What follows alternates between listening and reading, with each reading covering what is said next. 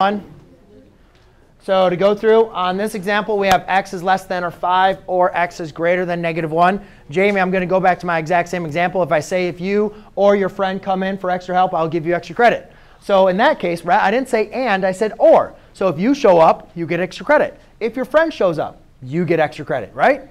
One or the other. Well, what happens if you both show up? It still works. So or is what we call inclusive. Or includes both solutions as well as the intersection of them. OK? So and only included the intersection, where or is going to include both of them. So for over here, I'll just have 0, -1, -2, -3, -4, -5, -6. Now, simply what we're going to do is just going to graph each one of these separately. So here I have x is less than -5. So I make a nice big circle. Again, I see my arrow point. The values that are less than -5 are going to go to the left. Over here, I have x is greater than -1.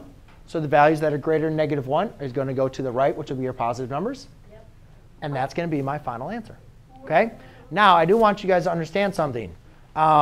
Because it is possible